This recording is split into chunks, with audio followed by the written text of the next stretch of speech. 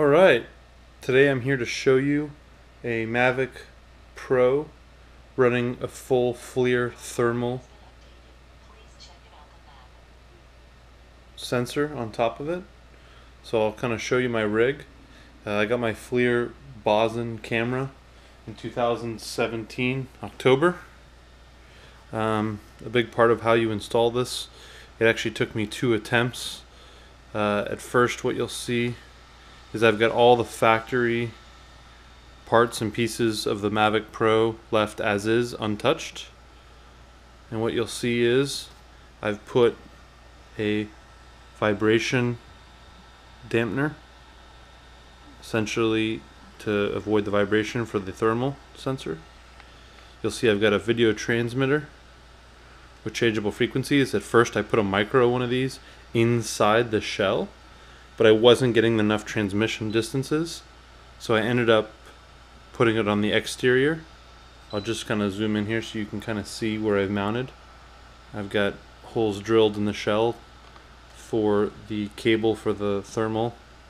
Right here is how it attaches. You just undo this knob, and this is the thermal sensor. As you can see, the boson, for those that haven't seen it, is extremely small. It's about 3/4 of an inch by 3/4 of an inch. I've got it on a little 90 bracket, and I got it mounted on a removable, almost like a GoPro mount, but just a little simple mount like this that I just twist. So it is fixed when flying. I can turn it. You can see the thermal changing down below, but I do tilt it kind of all the way down at a 45-degree angle. And what I like to do is start my flight with the 4K DJI camera kind of mounted at the same angle as the thermal camera, so I kind of get a same field of view kind of picture. So a couple things. Obviously, for those that are new to thermal, you can see kids lost at a campsite. You can see animals if you wanted to hunt. You could see energy change on a building in terms of HVAC. You can see body heat. So as a simple example, if I was to shine this thermal sensor on my hand right now, hopefully you can see the thermal image on all those screens. What you're seeing is just my hand on a cold bed. If I move my hand, watch this, you'll see my handprint. And if I zoom out, you'll still see my handprint in that image. So notice I'm seeing a handprint, and I'll zoom in and do that again so you can see it. So essentially, note I took my hand off, and you can still see the handprint right there. As I zoom out, you can see all the equipment. But I'm shining my drone right there on the side of the mattress. So let me try that again so you guys can see. So see where this purple star is? I'm gonna put my hand right over that. Right now you can't see the thermal because it's over here on the drone, but in just a second, what I'm gonna do is show you how that works.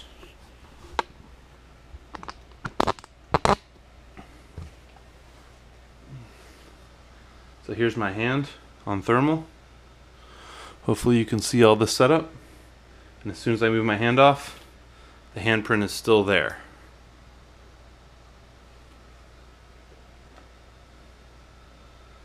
See that? Okay, so long story short is this is what I look like in thermal imaging. You can see my skin tones, you can see the body heat radiating off a thermal sensor. The sensor can be changed. You can change the color palettes of that thermal sensor, so I can show you that a little bit later. But in this setup I'm not able to do it remotely. I have to set it up before I fly it. So here's my setup.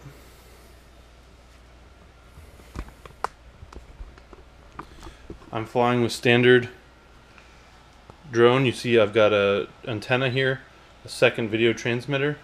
That means I'm actually broadcasting in addition to the normal setup. So this would be the setup of the drone by itself in terms of my cell phone and a regular ground station or controller.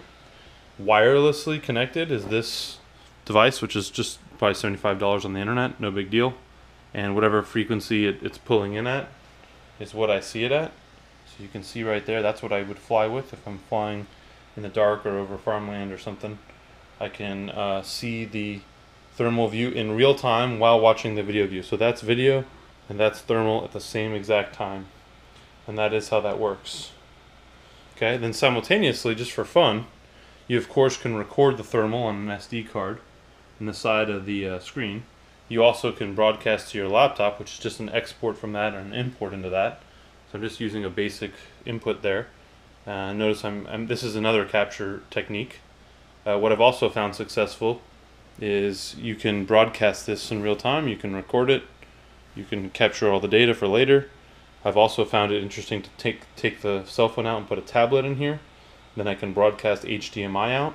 So while I'm flying the drone in real time, I can be broadcasting in 1080p.